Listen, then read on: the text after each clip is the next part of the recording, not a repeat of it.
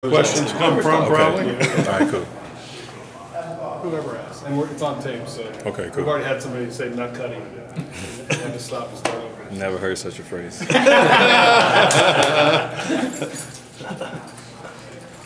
Coach, you coach corners? Yes, sir. Okay, so we just got them talking to Coach about just the differentiation between the positions. What do you like about being able to stay with corners and focus on their skill set as opposed to having to diversify amongst the safeties and the corners at the same time? Yeah, I think there's a little bit of crossover between the positions, between safety and corner, but also if you really want to be detail oriented, I think the opportunity for us to be able to coach these guys separately is huge. Cornerback's position I'm passionate about.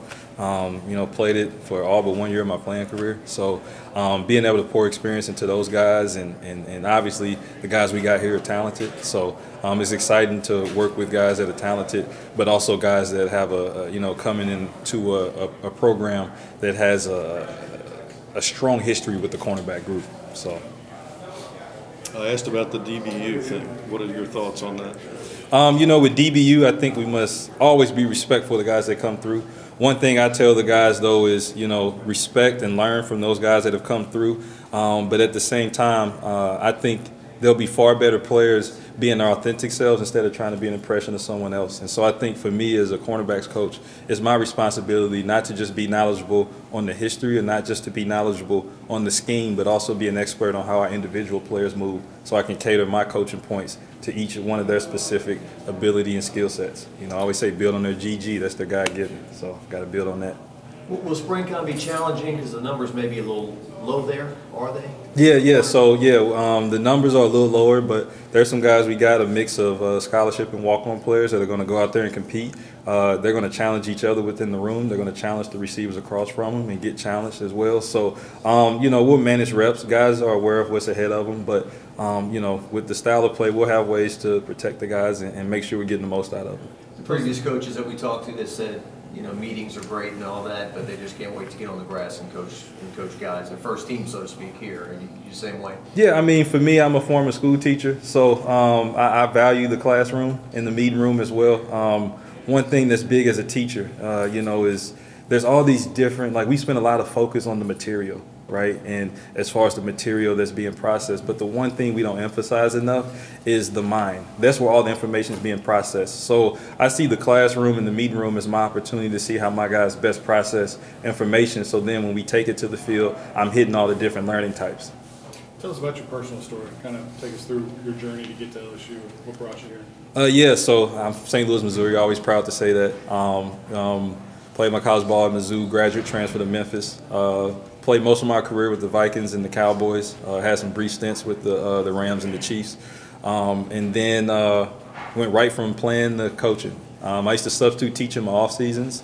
I'm from Ferguson, Missouri. So one thing that we had was there's a lot of talent that comes out of St. Louis for football. And so a lot of guys had already done youth camps, football camps. I want to be able to connect with young people and youth through more than just football. So a friend of mine, John McGaffey, suggested that I do substitute teaching. And so that got me into the classroom. That's what really warmed me up to the idea of coaching. So I would substitute teach during my off seasons and then went straight from playing to coaching. I was 25, 26 years old, still learning how to be an adult and teaching others how to do that as well. The SMET program, we struggled early and then built them up into a national powerhouse. And then by the grace of God, one of my former coordinators gave me a call with the Vikings and brought me on staff as an assistant. Really enjoyed that experience, met some great LSU guys while I was there.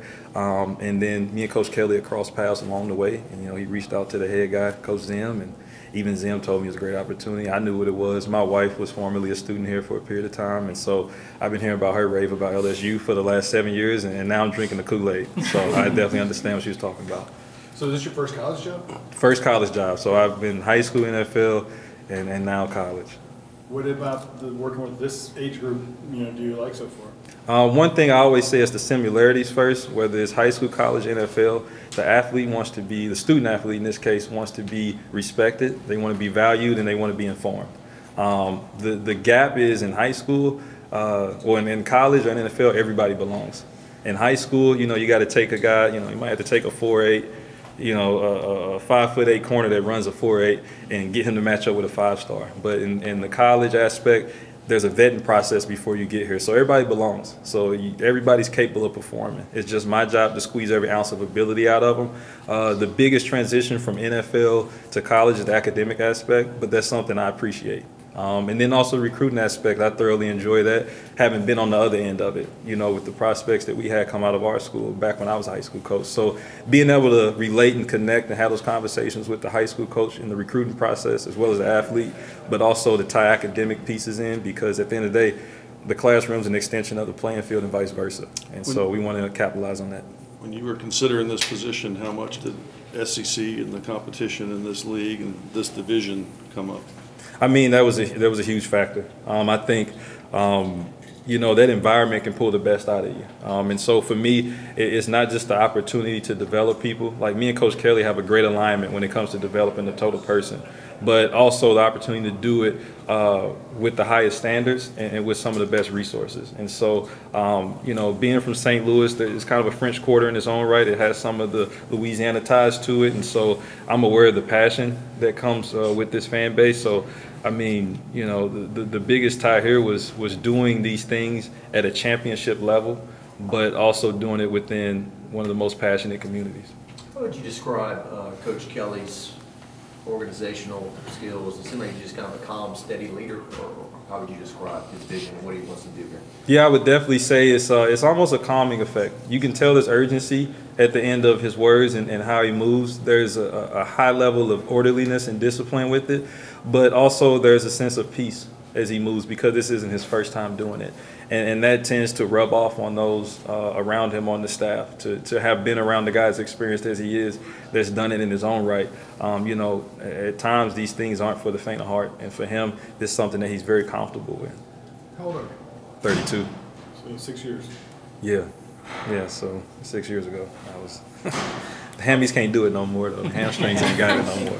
What's the next few weeks look like for you guys, and how excited are, obviously March is a busy time here, and how excited are you to get some of these recruits on campus over the next few weeks and get to see some of these players that you guys have been recruiting face to face? Yeah, the next few weeks, as far as within the program, it's all about clarity and purpose, being as clear and concise as far as what we expect from our players, but also what they can expect from us. That's a mutual relationship there. As far as the recruiting aspect, just really letting them know, the prospects and their coaches and families know what we stand for, what we're about. The type of development they're going to get.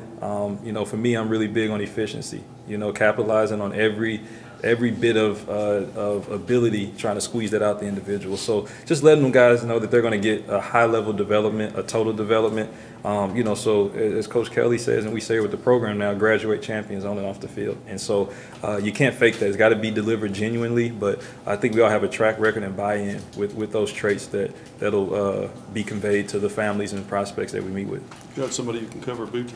Huh? You got somebody who can cover Butte? All right, we'll find out. I always say, let's talk more work. Thank you. All right, thank you. Appreciate it. Thank you. Appreciate it.